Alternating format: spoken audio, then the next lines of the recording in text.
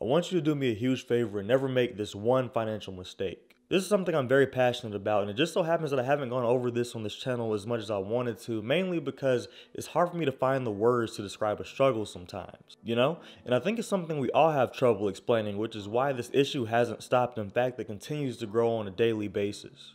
That problem starts with comparison, and I call it the comparison trap. It's a lot deeper than your average ordinary comparison when you're comparing looks, money, cars, houses, and clothes when it comes to other people.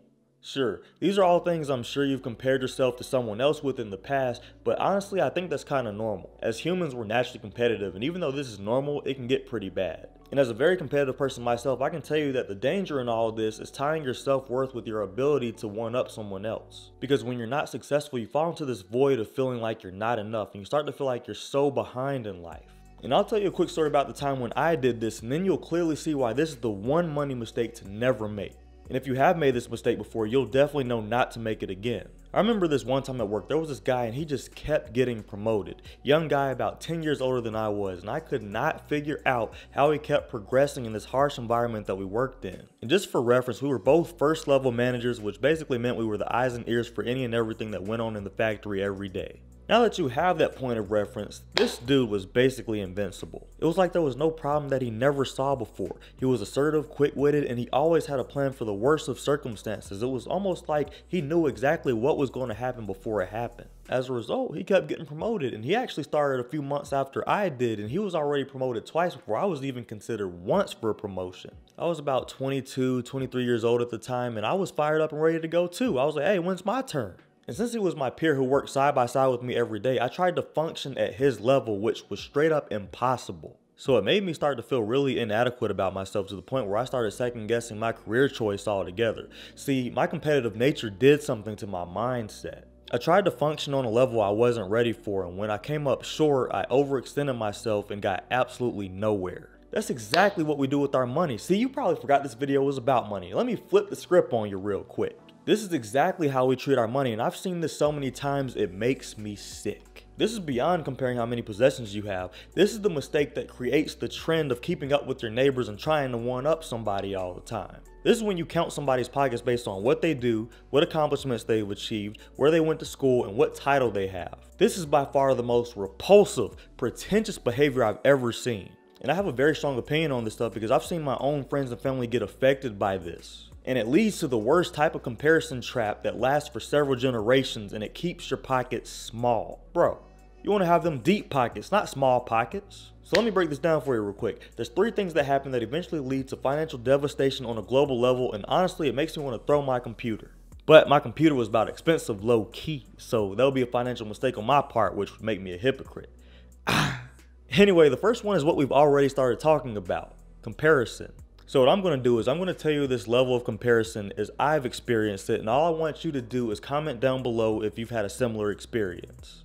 So growing up, I witnessed 3 comparisons that directly correlate with money, and they're all extremely sickening, so I'll try not to mean mug this camera when I talk about these. So first, there's the comparison of titles. That's when there's an overwhelming pressure coming from parents, teachers, and friends, and that pressure is to be doing something that is perceived to make you a lot of money, with a complete lack of regard when it comes to happiness, fulfillment, or even what to do with the money once you get it. It starts off with a seemingly harmless question.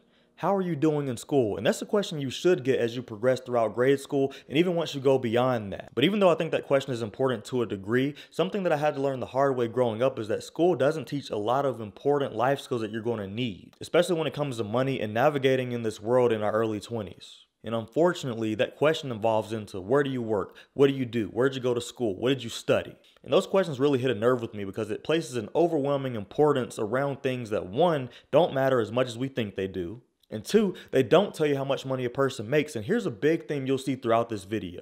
People closest to you, or even strangers you meet on the plane or in the store, are going to ask you these types of questions as a way to pretty much measure your success. And frankly, they ask these questions as a way to count your pockets. You know what I'm saying, bro? If you tell them something like, yeah, I work at Walmart as a manager and I have an associate's degree in business, you're going to get a way different reaction than if you said, I'm a lawyer. First of all, when you tell them you're a lawyer, that's all they needed to hear. They don't care where you work, where you got your degree from, or nothing.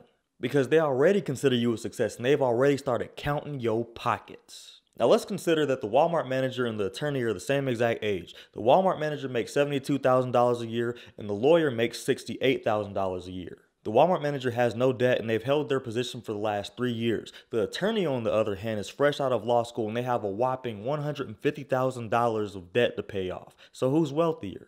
The Walmart manager. Yet everyone sleeps on the Walmart manager because it doesn't sound as fancy as practicing law. The problem with this is, if we consider these two people are cousins, one might compare themselves to the other, especially if they're basing their success on their titles. And what I'm about to say next is really going to hit you. Family members want you to say stuff like, yeah, I'm in medical school or I'm about to graduate from law school, because they can then go to their friends, acquaintances, and pretty much everybody that has a pulse and say, hey, my son's a lawyer, my daughter's a doctor, because it makes them look good. And I know that not all parents are like that, but I'm just telling you what I've seen in my life. Those titles are automatically thought to be tied and associated with money, so when compared to someone with a trade, or anyone who has a pretty good job that pays well without the fancy title, the family gravitates towards the one with the title. What this does is, it makes people like you and I compare themselves to friends and family, and something I realized I was doing in the example I just gave you a few minutes ago is this. What this does is, it makes people like you and I compare themselves to friends and family, and what I realized I was doing in the example I gave you a few minutes ago is this. I was putting so much pressure on myself and I was comparing myself to someone else's strengths to the point where I forgot about what I could do. And that really hits me because the questions and expectations that friends, family, society has for us gives us a comparison mentality, in my opinion. It leads to unhealthy habits like trying to be the person you look up to. I had to learn that myself. I can never be that guy who was getting promoted every 2 seconds. I could only learn from him and figure out a way to take what I learned, make it my own, and become the best I could possibly be within my career. And now I'm in a place where I coach and develop people within their careers. So I just want you to know this. You can never be someone else. You have to become the best version of yourself. That's the only way. Trying to live up to someone else's accomplishments will drive you insane. I went to college with so many kids who tried to live up to their parents' expectations just because their mom was a dentist or their dad was the head engineer at one of the top companies in the world. The kids I went to school with felt like they just had to live up to that potential. So it makes them do what I did and compare themselves to someone else's strengths. And unfortunately, this leads to them choosing a college major that they're not even passionate about. And they know deep down this is the last thing they want to be doing, but they go for it anyways, and it's all to get that validation from everyone else. That's dangerous, and it's dangerous because when you place someone else's approval of your life over everything else, you lose. What I've seen a lot of people do is switch their college majors over and over again because they didn't truly know what they wanted to do. And once they woke up to the fact that they didn't want to be a doctor, lawyer, or rocket scientist like their parents wanted them to, they were completely lost. See, this is such a big mistake because it makes us prioritize what other people think. And half the time, the opinions of the people that we give so much importance to don't even have the results that we want in life. And so when we switch majors and we job hop and we seek to find out what we really want to do, this happens. You realize that switching majors 3 times in 2 years causes your student loan debt to multiply because you're spending more years in school.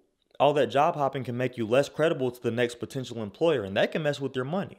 Speaking of which, the second comparison trap that I see people falling into comes directly from the first one. As a comparison of titles pours into you caring about what other people think, it causes people to do something absolutely disgraceful. I call it stretching their pockets. It's a lot like stretching the truth. It's pretty much when someone flexes to act as if they have more money than they actually do, and this can be done in 2 main ways.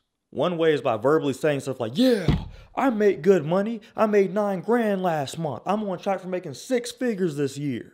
You might even have friends that come up trying to convince you that they're making all this money, and it's all with the thought that it's going to impress you. And you know just as well as I do, it rarely ends with anyone being impressed. It's more like a good for you.